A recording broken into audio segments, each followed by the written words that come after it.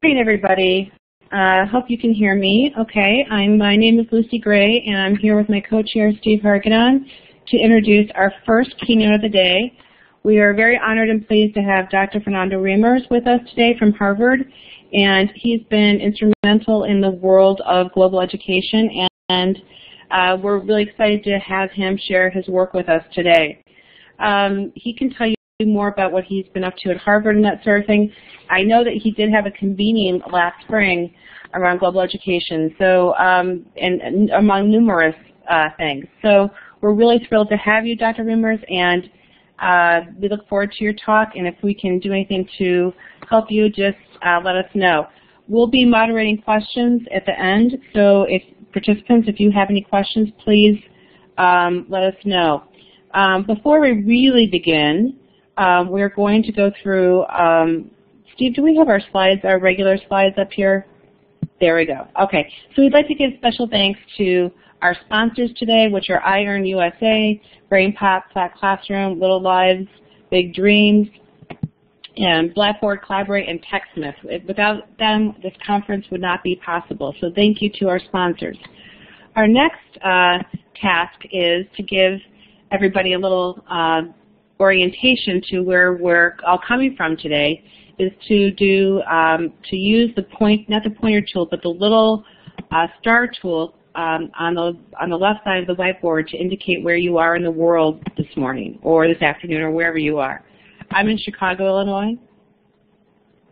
Ooh, we've got somebody pretty far away. A lot of U.S. people today. And also, if you'd like to indicate exactly where you are in the chat, you can type into the chat your location.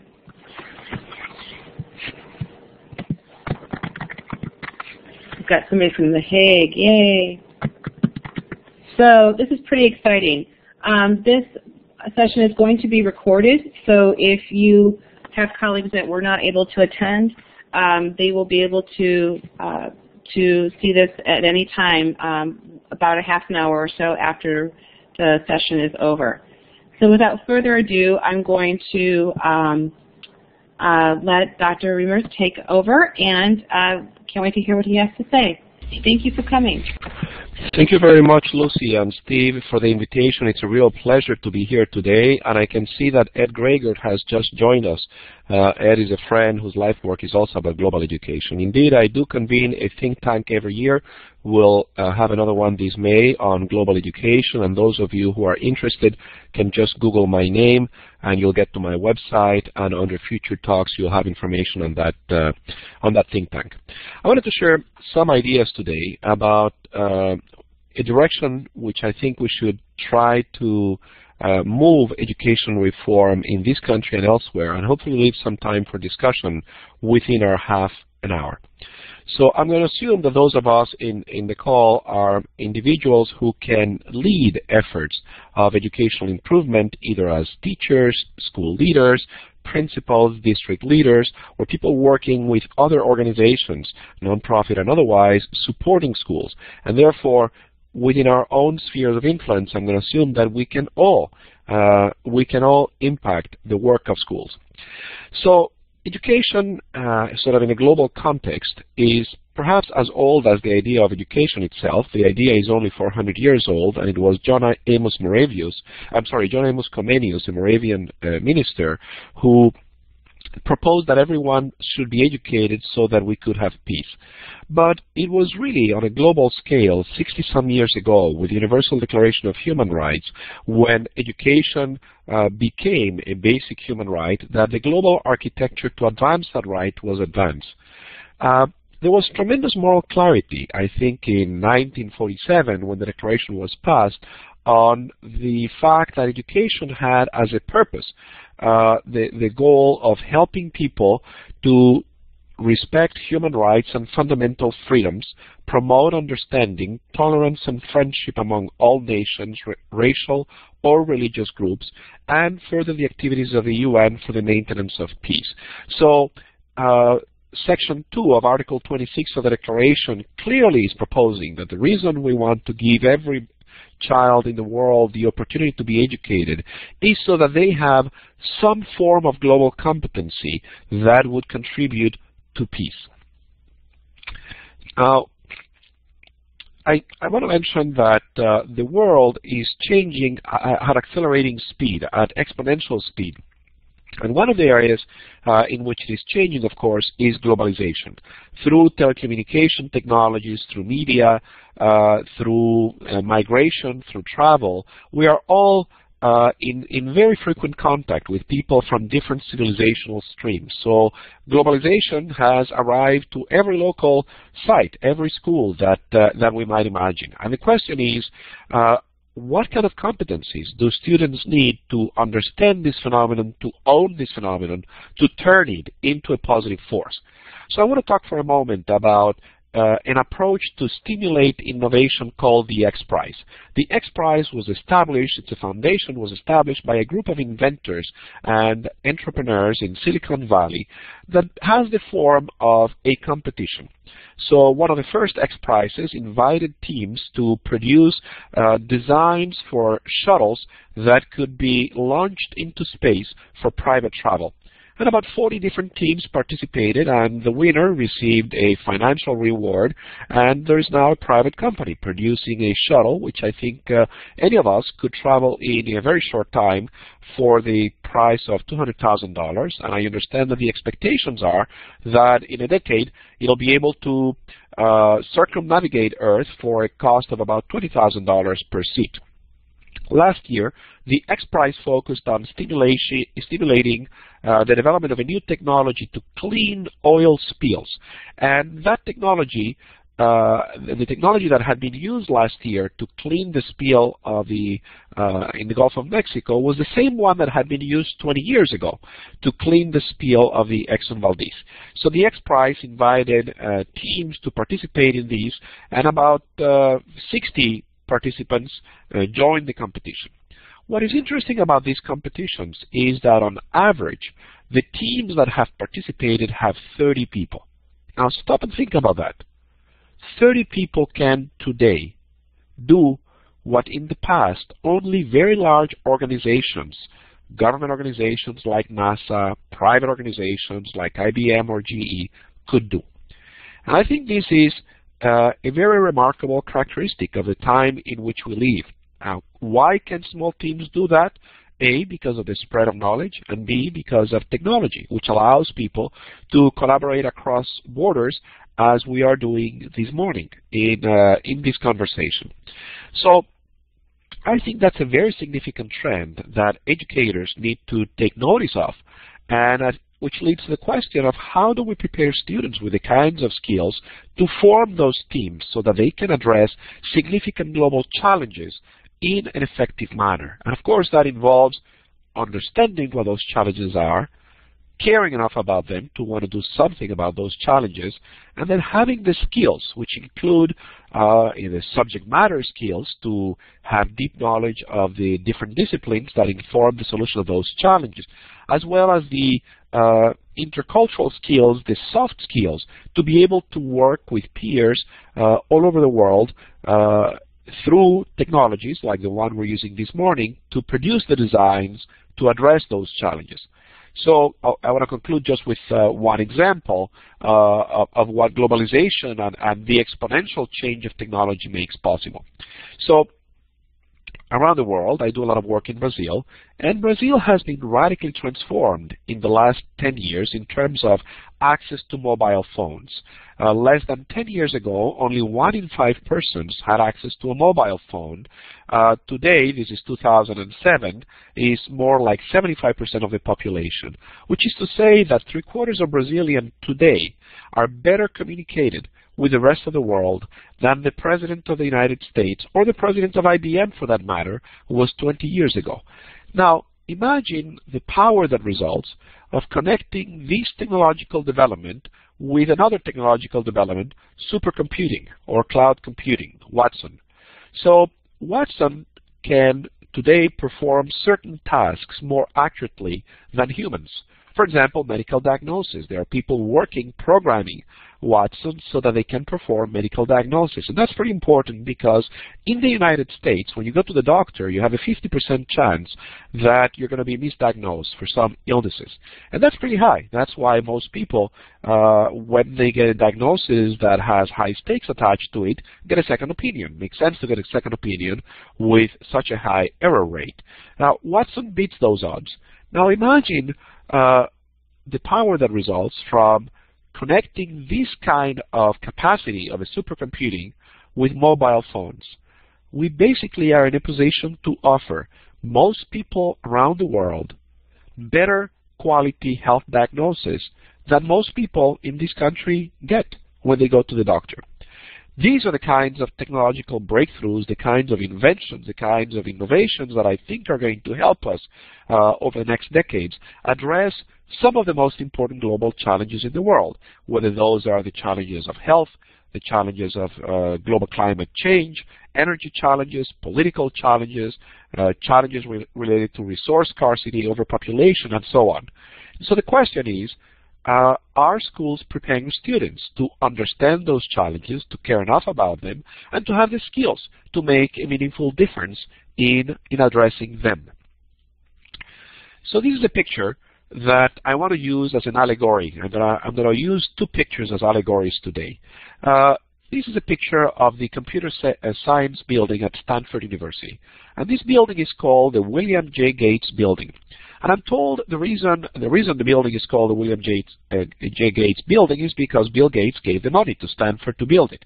And I'm told that Bill Gates only had one condition for this gift to the university, which was that they located this building in this particular site.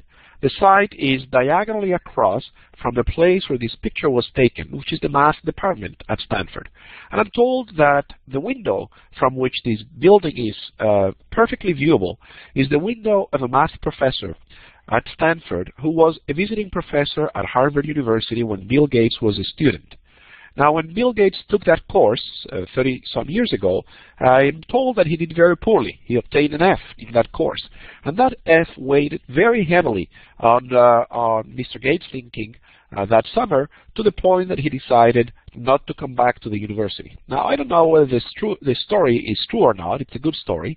But if it is true, it suggests two very powerful things.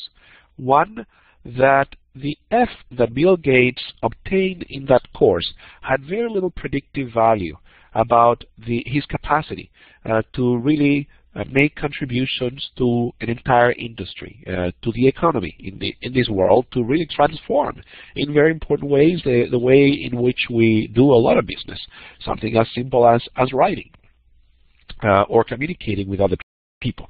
But the second thing that this tells us, the most powerful piece of the allegory, is that in education sometimes the things that we value, the things we measure, have very limited relationship with what is truly important, with the kinds of long-term outcomes that we all care about when we are in the business of education, whether those are preparing people to be contributing members of the economy, of the society, of the communities of which they are part, to live fulfilling lives. So I want us to keep this allegory in mind because in the United States, we are at a time when the dominant approach to reform is one that basically says we should be very clear about what we're trying to produce, we should measure that, and then we should attach high stakes to what we're measuring. But of course, we're largely measuring cognitive skills. We're measuring the ability to develop academic knowledge, not necessarily the ability to solve problems. We're not measuring what people call soft skills. Now, soft skills include things like grit, the ability to resolve conflicts, the ability to persist, the ability to negotiate differences, the ability to communicate, the ability to work with others, the emotional capacity to read the effect on other people of our actions, and so on. And all those skills are very important when you have to work with other people, particularly when you have to work with other people around the world, people who come from different cultural traditions and so on. So this cartoon here talks about the dominant approach to reform here, which is we are testing, we're testing, we're testing, but we may be testing the kinds of things that Bill Gates, professor at Harvard, tested 30-some years ago. We may be testing things that are not really very consequential in the long term. So this is the second allegory. This is the story of a college graduate many years ago who obtained a job doing a study of the productivity of small farmers and cattle ranchers.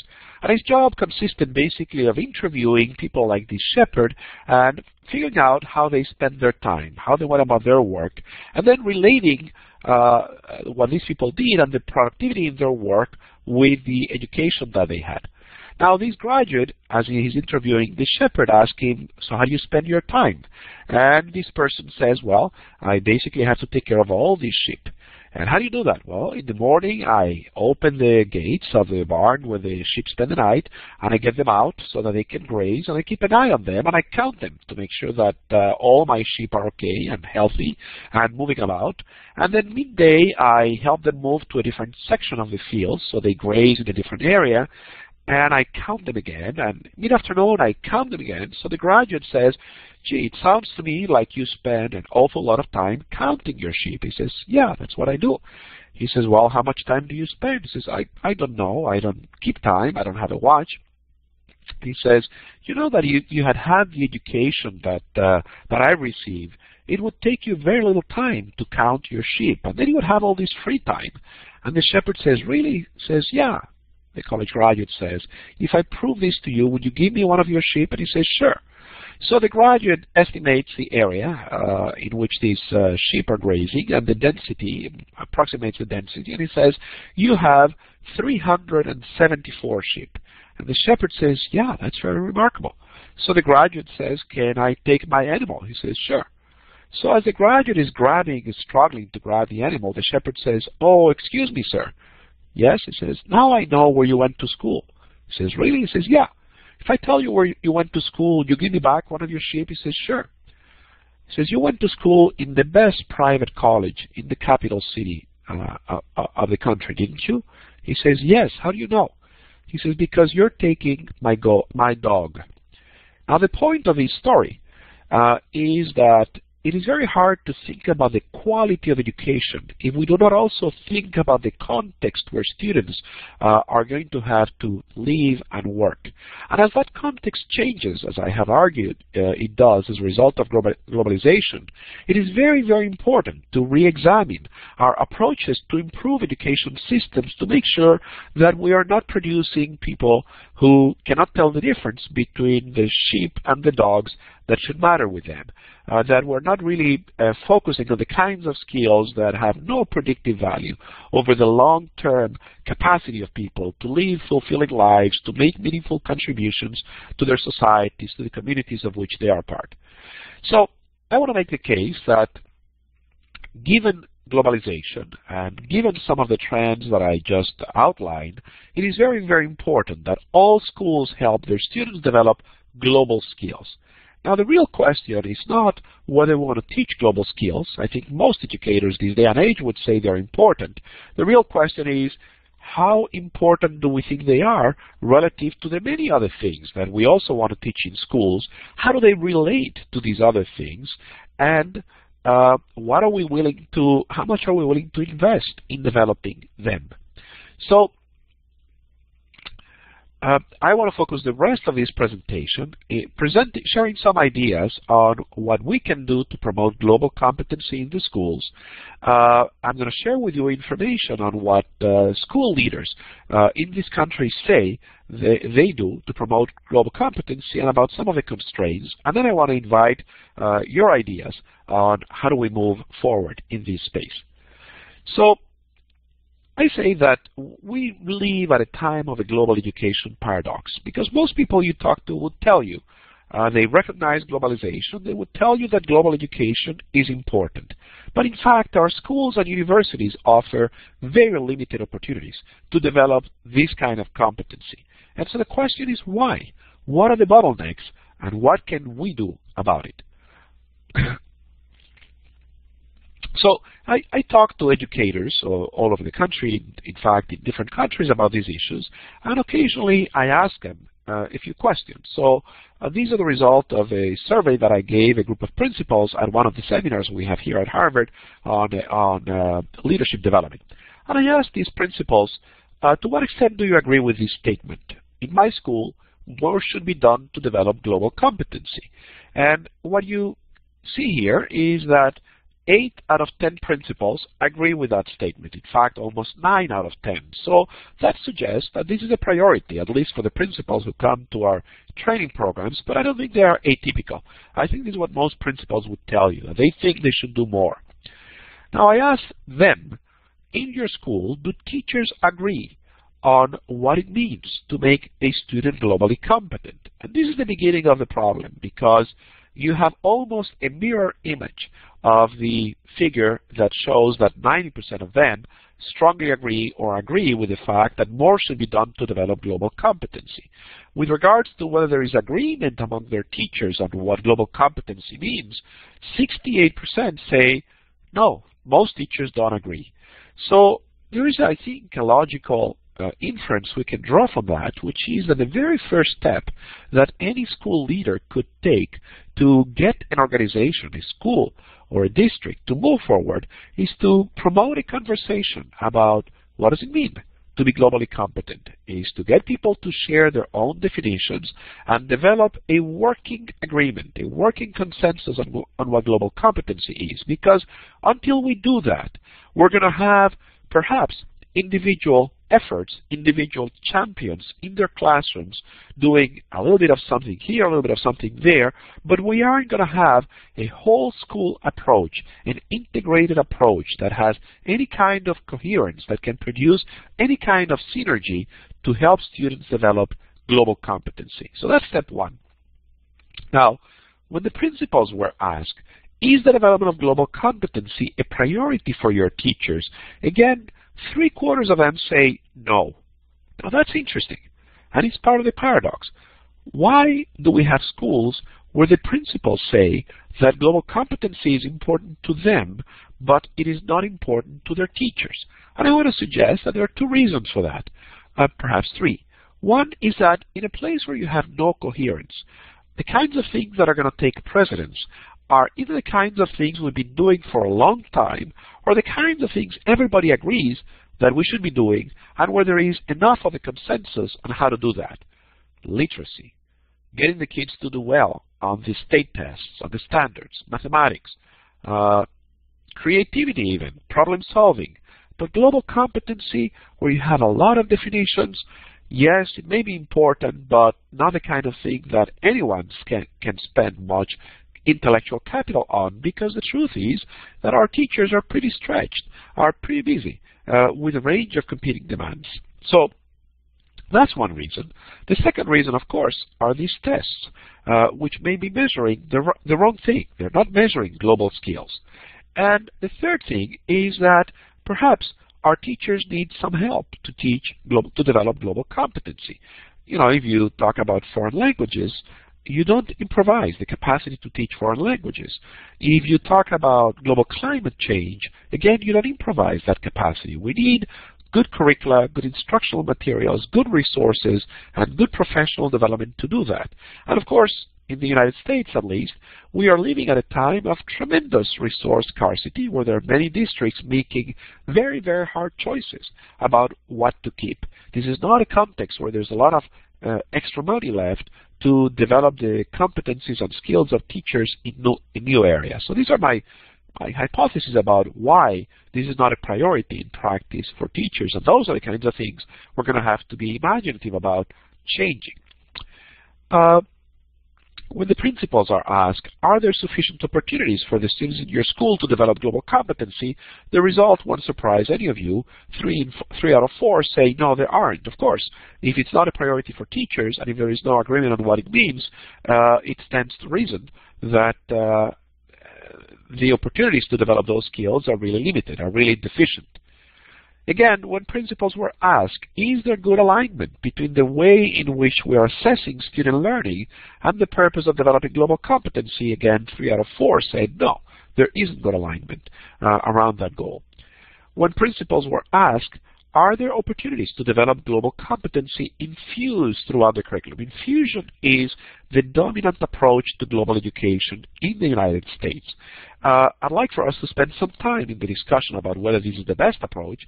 My own reading is that for very good teachers and for teams of teachers who know how to do interdisciplinary curriculum and project-based learning, infusion can be a wonderful way to do that.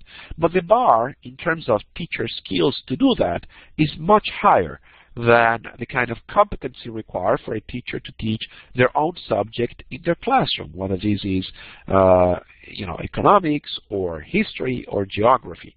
So the fact that we do infusion when we may not have the teachers with the capacities to do interdisciplinary work very well is problematic, I think. Now, finally, this is the same question: are there opportunities for students to develop global competency? Most of the principals, almost half of them, say not very much, and about 33% say not at all. So more than three-quarters of them say, no, we're not really providing those opportunities.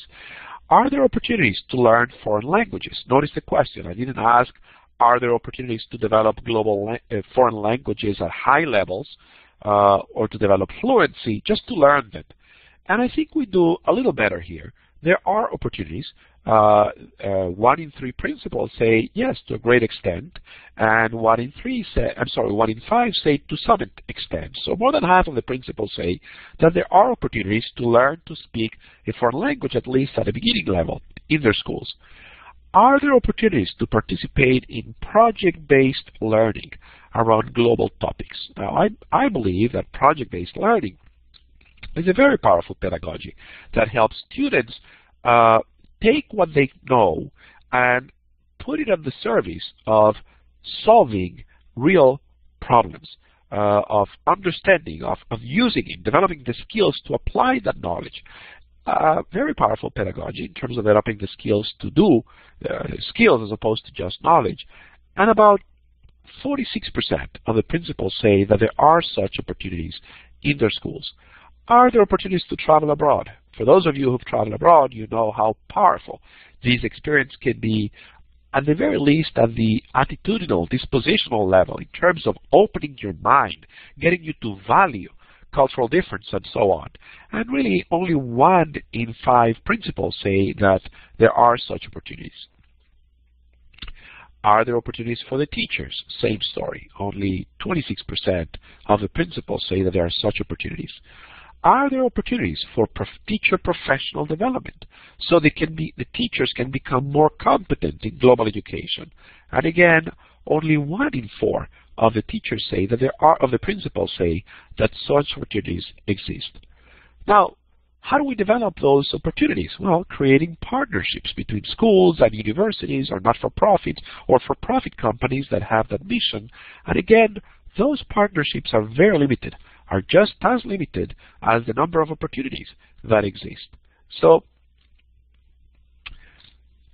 I'd like for you to think about, so what are the implications of these responses? Because it seems to me that in these responses lies the answer to the global education paradox, which is, as I argued earlier, that we say that global education is important, but in fact we do very little to develop that skill set and those capacities. Let me share a few more slides and then open it up for discussion.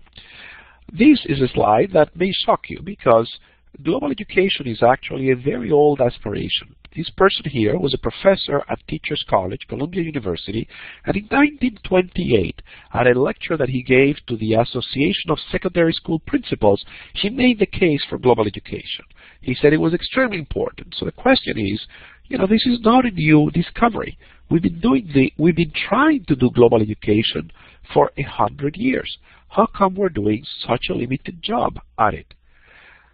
It seems to me that the next generation of changes of global education, to address some of the shortcomings that I identified earlier, we're going to have to shift from individual changes, from the work that individual teachers do, in fact, in many of our schools, to truly institutional, integrated, coherent, and synergistic efforts. And that is going to require leadership, leadership of school leaders.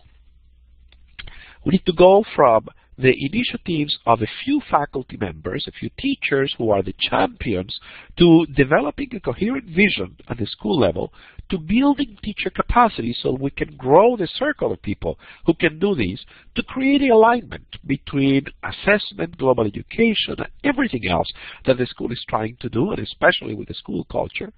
We need to provide and identify adequate instructional materials, and I think we need to engage students as part of the enterprise and turn students into allies of a broad global movement for global education reform. Now, the challenges to doing these 7 things is, first of all, we're going to have to balance the risk of superficial internationalization. I imagine many of you are familiar with these very famous cultural festivals in schools where once a year parents are invited and students are invited to celebrate all the cultures in the school, and they bring different ethnic foods and they have little stands, and all of that is good and wonderful, but it really doesn't develop any kind of sustained engagement with global education, right? It may be a part of something bigger, but if that's all the school does, it isn't going to produce much global competency at the end. So what I think is depth and rigor, and committing the resources, including teachers and the time, the most valuable resource we have in education, so that we can provide our students with serious opportunities to develop global competency. We're also going to have to develop teacher capacity. There is no way around it. Now, maybe we can innovate using the kinds of approaches that the X Prize demonstrates are possible. Perhaps it's possible for 30 people around the world using technology, using tools like this conference to, on a sustained basis, develop this kind of capacity. But there's no way around the fact that if we're going to have better global education, the teachers have to be part of the enterprise. They have to be on board. We're going to have to rethink standards and assessment, because the truth is that these tools are very powerful. And if the standards and assessment do not measure anything that relates to global competency, we can advocate for all we want, we can develop capacity, but at the end, what we measure is what we count. I also think we need to do a little bit of advocacy, helping people move away from a zero-sum worldview of schools, which dominates, especially at this time of financial recession, of economic recession, which leads some people to hunker down, to say, yeah, that's important, but I don't even have money to do PD around literacy instruction. I think we're going to have to make the case that global education, in fact, is synergistic and can support the achievement of many other goals, the way in which the Partnership for 21st Century Skills has done, I think, very successfully. And then, of course, we need to consider parental values and expectations. So, the key components, I'm arguing then, for the development of a school level, if not district level, strategy for internationalization. And a strategy needs to be clear about the purpose. That means it needs to define what we mean by international global education, why do we want to do it, what are the outcomes that we should produce, how are we going to produce it, and what process. We need to map the process, the sequence that is going to help every school go from wherever they are at the moment to an end state where the opportunities for global education are just much more pervasive. Now, what are some of the strategies that schools can do to produce whole school globalization? Well, one is to internationalize the curriculum. This has been done successfully at the higher education level and for some schools. The other one is to internationalize the faculty. Now, this is more prevalent at the higher education level than at the K-12 level. Same with internationalizing the student body, although many schools and many districts have such cultural diversity that we have right there in the school the resources that could be used, could be activated to develop global competency. Think about, for example, teaching foreign languages. Many schools are located in communities where there are heritage speakers of languages that it would be wonderful for all the students in the school to develop. Study abroad, very powerful, as I have argued, methodology. International service, engaging the kids in actually solving or serving some purpose, some global purpose. Technology, using technology and distance learning, as iEarn does so successfully, and other organizations. And then, of course, looking at expanding the time to internationalize outside the school day, so after school and summer programs. There's some of the things that a school or a district could do to expand the opportunity for global education. Now, I've argued it's very important to pay attention to process, and I think if the goal is to produce comprehensive internationalization, broad, deep, and integrative, then that is going to require leadership. There's no way around it. Strategy and sustained effort. That strategy is going to have to help clarify the goals, be useful to do some kind of an audit. Where are we now? Craft a strategy, and then identify the champions, identify the bright spots in the school or in the district which can inspire and on which the whole school can build.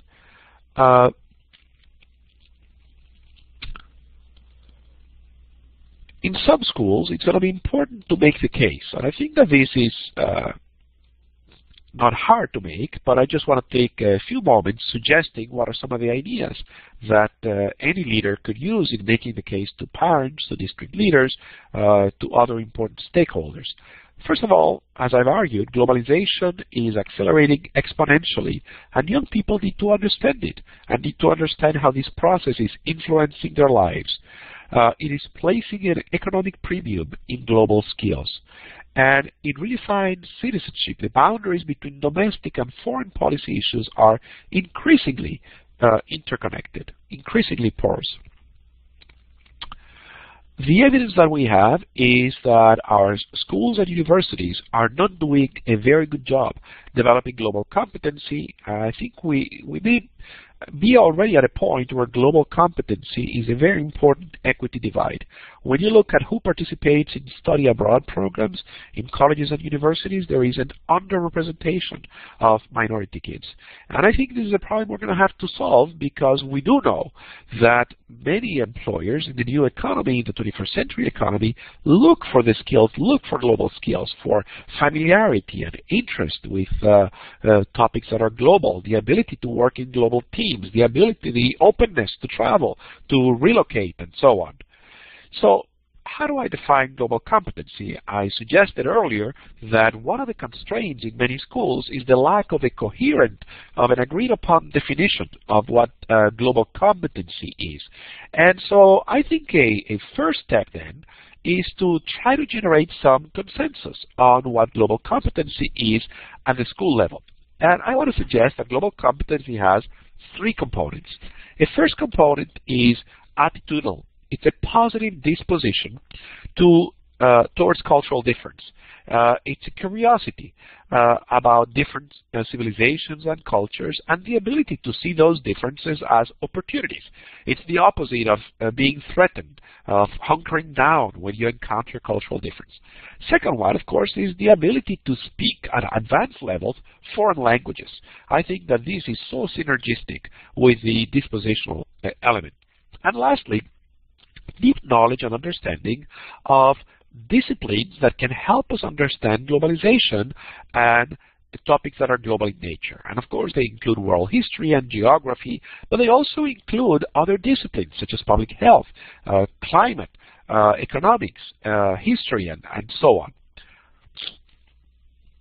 So the first set of competencies belong in the soft competencies, which I argued earlier are so very important in the 21st century, at a time when everyone is going to have to reinvent themselves multiple times throughout their lives and careers, and through when much of our work, much of what we will accomplish working with other people. Second set of competencies are more traditional knowledge, but especially the ability to act on what we know to solve new problems. And the third, of course, are foreign language skills. There are a number of definitions out there what cross-cultural competency means. These are just some of the components of cross-cultural competency, and for anyone leading a process at a school or district level to try to develop that coherent vision of what globalization is and to develop a strategy, it would be useful to get to the level of outlining, specifying what are the kinds of competencies that we want our students to have, to master. Same for foreign language skills, same for knowledge about global affairs. Which global affairs, what do we mean by knowledge? And of course, once we have clarity about the end goal, it's a lot easier to define the curriculum and the instructional process that would help people produce that. So these are some components of the knowledge that is helpful to understand globalization. These are some of the examples of attitudes, and these are some of the examples of the skills.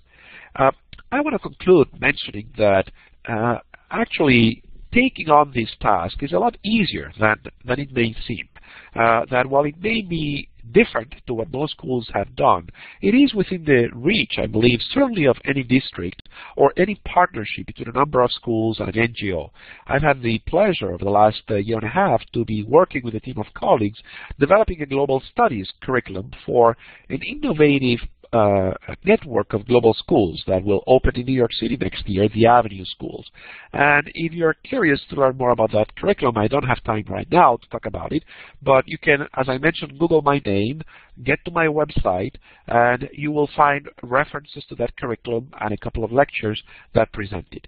So I'd like to leave the remaining 20 minutes for questions and answers and for your own thoughts on how do we move forward. Thank you very much. Thank you, Professor. This is Steve Hargadon, and I will help moderate the Q&A. If you have a question, please feel free to put it in the chat. If you've posted a question previously and we've missed it, which is likely, please feel free to post it again. Or you can use the raise hand icon, and we'll give you the microphone. So to raise your hand, you click on the third icon over in the participant window. So, Professor, I don't know if you can see, but Ralph asked the question, is there a need for a global curriculum?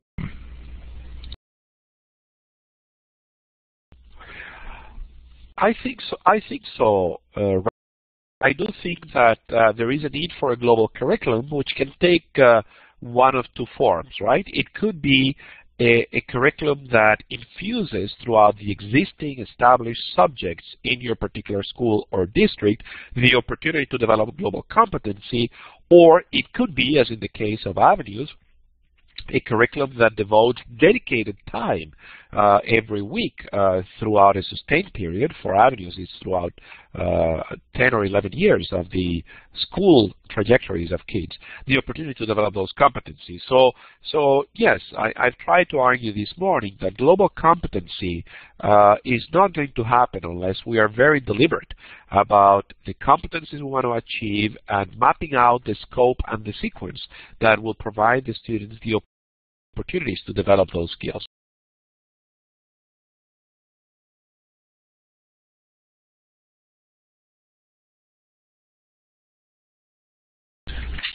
Lily asks, would it be possible to have the PowerPoint presentation? Professor, if you're comfortable with it, they can click on File, Save, and they can save the whiteboard from today's session, and they can save it in a PDF form. That's probably the easiest way. Sure, that's fine with me. Thank you, Steve.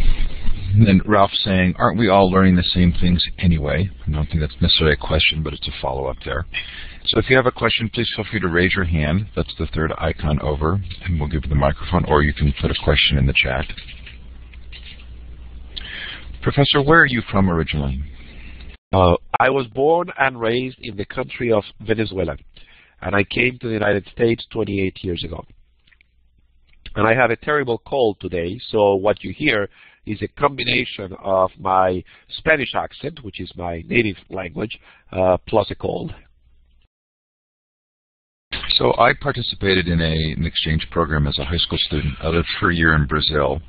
Are you aware of any exchange programs that do focus predominantly on lower income students? There are exchange programs supported by foundations in different places that focus on the lower income students indeed.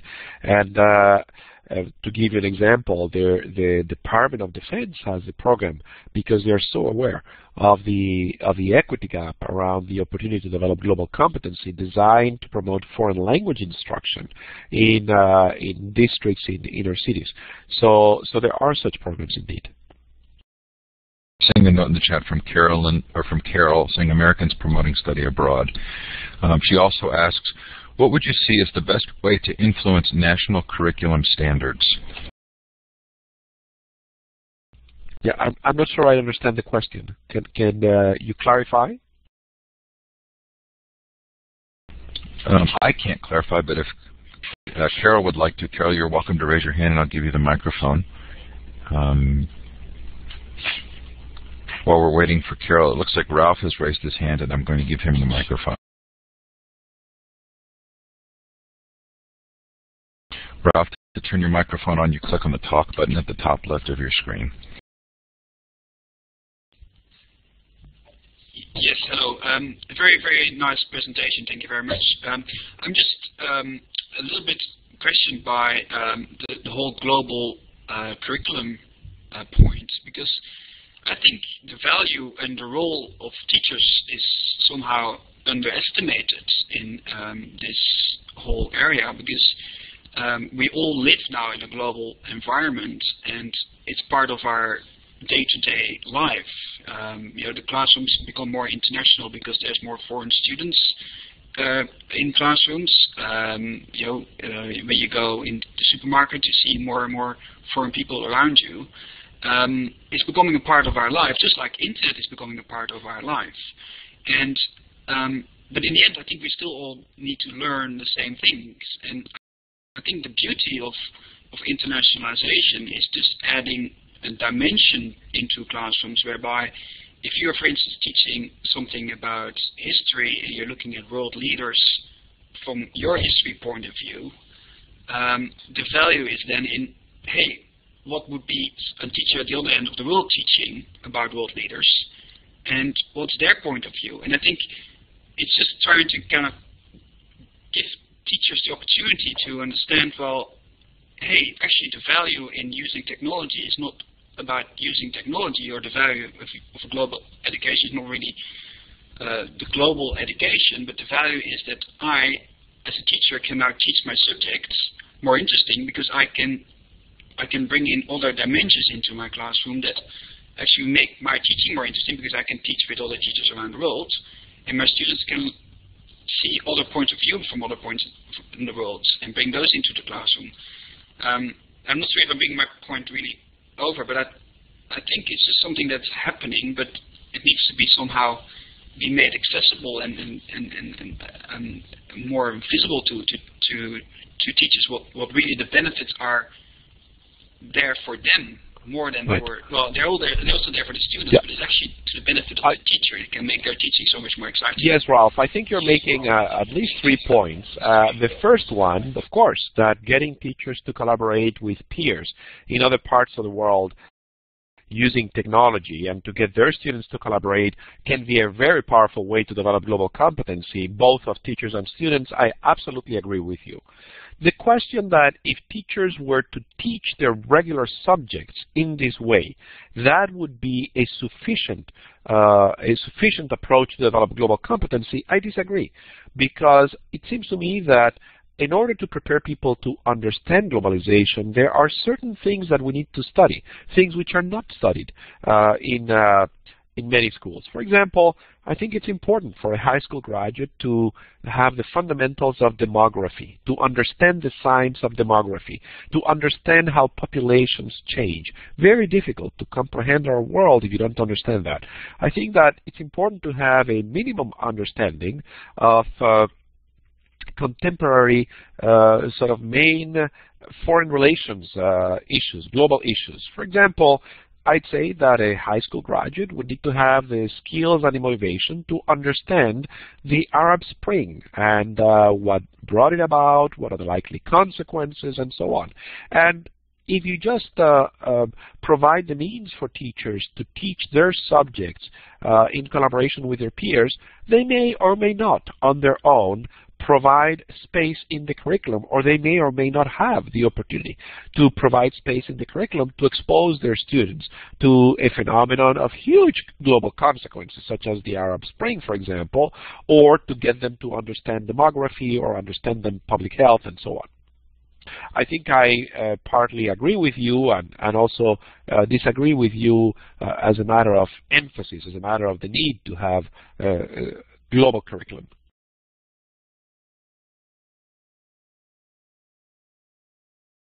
question. Lily, do you have a follow-up question, or is it who's next? I'm taking over for Steve here. Lily, I'm going to give you the mic and you can ask your question. Press talk.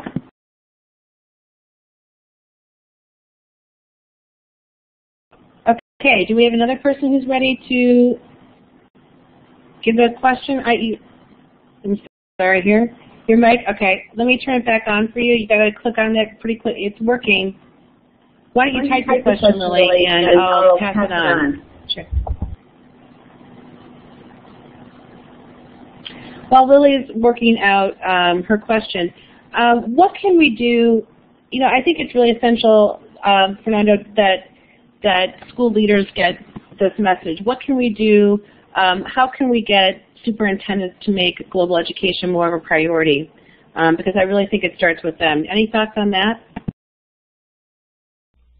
Well, some superintendents are, of course, already on board, but it seems to me that any person who is interested in promoting global competency can start to build a coalition at the school level, among schools, with parents, with community organizations, with the local World Affairs Council, and with the local community organizations, whether it's your Lions Club or the Rotaries or something of that sort, and just begin a conversation about you know, what is globalization? What are these opportunities? I mean, talk about something so concrete and so simple as the X Prize, or get a hold of this report, which I mentioned here, and share with them. You know, this is a report produced by the Committee for Economic Development 5 years ago on global education, and then, you know, invite in your local library a group of members of the community who are leaders, perhaps the members of the school committee,